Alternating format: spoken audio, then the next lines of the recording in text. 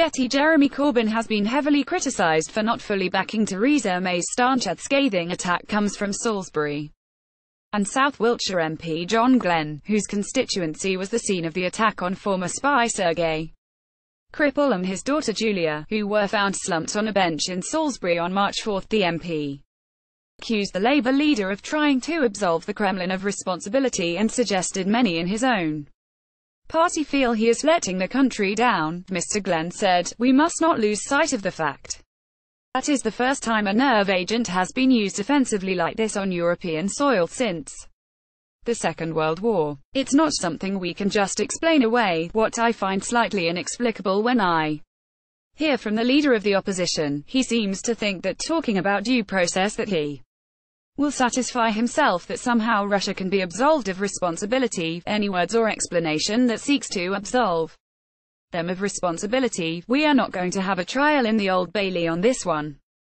The leader of the opposition is being used by the Kremlin, and many in his own party feel he is letting the country down, at the time when my constituents are in hospital and gravely ill, one of them a very brave police officer, and I acknowledge Jeremy Corbyn's words of concern for his welfare and the emergency services. What he needs to be more focused on is the fact that Russia have a significant case to answer, and our security services' advice to ministers and to the National Security Council cannot be ignored or equated with weapons of mass destruction advice in a previous era. Get police officers in protective suits work near the scene of the poisoning. The latest criticism comes after Mr. Corbyn accused the Prime Minister of rushing way ahead of the evidence, for pointing the finger at Russia over the Salisbury nerve agent attack. The Labour leader had demanded the government take a calm, measured approach over fears we could drift into a new Cold War with Russia, while continuing to ignore Russia President Vladimir Putin's culpability. He had stressed he totally